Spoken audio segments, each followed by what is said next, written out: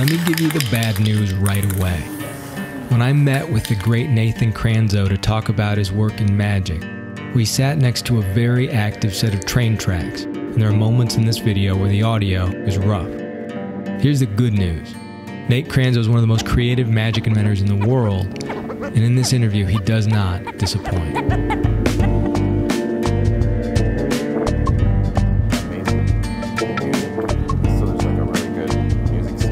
Because this is where kind of like Motown and a lot of R&B started. Well, I see even still just jazz clubs here that are open like 24 hours. On your Instagram, it looks like you go to a lot of shows. Yeah, I love music. I'm a musician. That was like my thing before magic. Like I was in like a metal band when I was younger, and I was in a classic rock band for a while. Okay. And I was in like, when I was a kid, I did everything like orchestra and concert band and wind ensemble, marching band, all that stuff. Right. I think that live music is just so much fun, especially if they're a really good artist. And, you know, a lot of these guys are, even if they weren't, their music wasn't good, they're still great entertainers. It's kind of good to watch a good entertainer no matter what they do, you know? You can learn so much from them. Okay, so let me start with this. In my whole life, have invented 5 tricks that I'm proud of. You know, 5. Yeah. In my whole life. I get the sense that's like a good afternoon for you. Like, well, no, when you said that, I'm like, I can kind of relate, because the ones that I just like really love and I'm like super proud of, it's probably just about the same handful, you know? Okay. A lot of times when I release something or create something, I don't know what the proper, well, I guess there's 2 things. You can create something, you don't have to tell anybody about it, yeah. Exactly. But one of the reasons why I always tell everybody about it is because it allows me to let go of it, kind of, you know? If I feel like if I at least tell 2 people, then they can do something with it, maybe. Right. The best thing is when someone shows me something that I created and made it better, or made it cooler, or fooled me with it. You know, that's like, I'm like, oh my God, like, that's what I wanted. I wanted to just like play with an idea and say, here, you guys just play with it now. Right. And I don't even really necessarily want the credit. I just want to let go of it. When I look at your work, I get the sense that it's rooted in a very classical approach to sleight of hand and magic. Like it's grounded in Tarbell, sort of like the old school books. Is that, am I right? Well, thank you, that's good. That... Yeah, pretty much, you know, I think I just got lucky and I had like one of these dudes that had a huge library, and he was like one of my mentors. Okay. And so I just, at a young age, I just instinctually knew, I was like, man, there's some connection between him being such a badass and him having more books than I've seen anybody else ever had.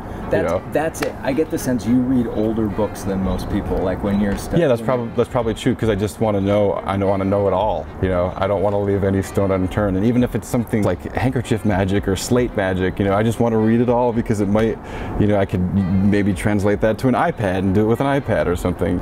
If you just know anything you can about the subject, like if I'm trying to come up with a trick with shoelaces, you know, I'm going to read everything I can about, you know, rope tricks and string tricks, you know, so then I just know everything that's been out there. probably find a can, still got some paint, and spray your name. So this is a place people can just come and spray paint. And yeah, and most of the time, it's like constantly changing. Like, it's kind of like the rule of cool. It's like if it's a really cool piece, you kind of like don't touch it for a while, you know, yeah. Right. But if it's just like tagging art like that, like this will probably be re-tagged pretty soon. It looks like I am. I can do it again. Xander, you said they're all out? Yeah. Oh, okay. They just spray it.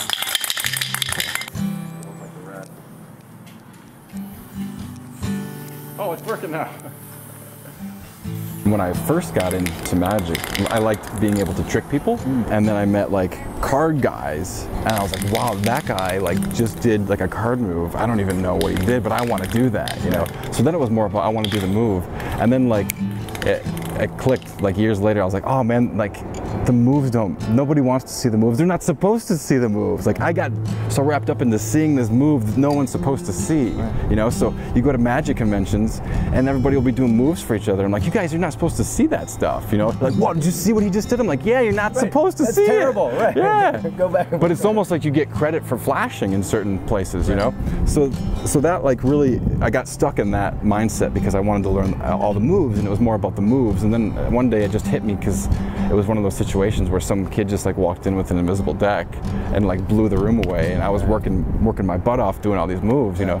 And I was like, and it's not to say that you shouldn't do moves, because I learned so much from that, and I still use those moves, but it taught me that if I can combine those moves with entertaining, then that you can do no wrong. I think literally, like, if you're an entertainer and you're funny and likable, not even funny, if you're just likable or interesting and you do magic, like, that can slaughter any other art form, really, just because it's magic, you know what I mean? We can do anything, you know? If someone can sing, that's awesome, but you probably know somebody on the block that sings. You probably don't know somebody on the block that levitates, you know what I mean? It's just, it's uncomparable, I think, if you really can marry the two well. It's just like nothing can touch magic.